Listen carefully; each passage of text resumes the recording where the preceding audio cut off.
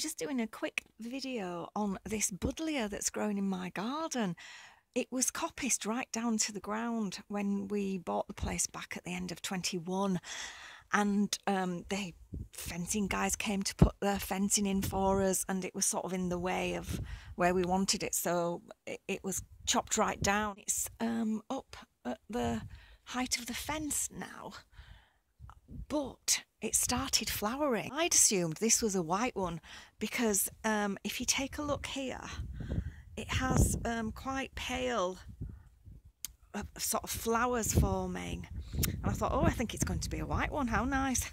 It's not a white one, but it is nice because it's quite an unusual one. I have never seen one of these before, and this is a yellow one. It's called a weyeriana Sungold, and if you take a look at the flowers, they are so different. They're not just one long panicle like you'd normally get on the pinks and the whites and the purples. They're like small clusters of yellow, highly scented flowers. They are a spicy honey scent, very unusual. Like I said, I've never come across a yellow one before, and certainly not a buddleia that has this characteristic with it, or such a highly scented one. So it's unfortunate really that it's yellow, because yellow is not my favourite colour in the garden really. I find it hard to decorate with yellow. Isn't it unusual? It's very different, and the scent is, I'm getting used to the scent. I don't think it's a scent I've smelt before. It's a spicy honey scent, but I'm not familiar with that scent, so it's not a perfume I've come across. It has a real strong honey scent to it, but definitely with a spice. So it's unusual, very different. It's obviously happy since it got coppiced right down. I mean, it literally was a stump level with the ground. So it's come a long way since then, quickly. It must have been a well-established one in its day.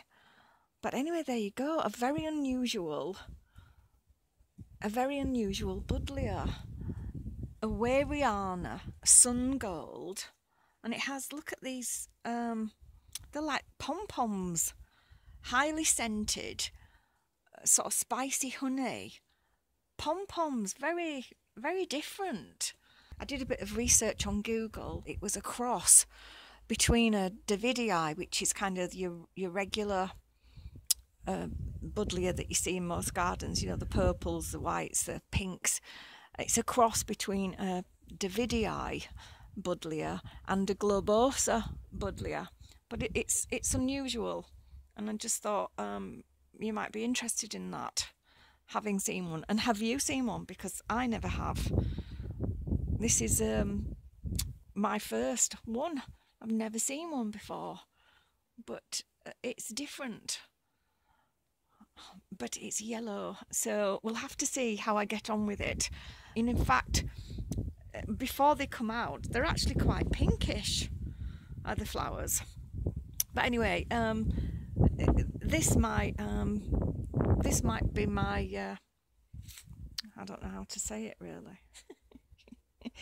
I might allow this to stay in the garden, this yellow, because it's so different. It's definitely different. I have never ever seen anything like that.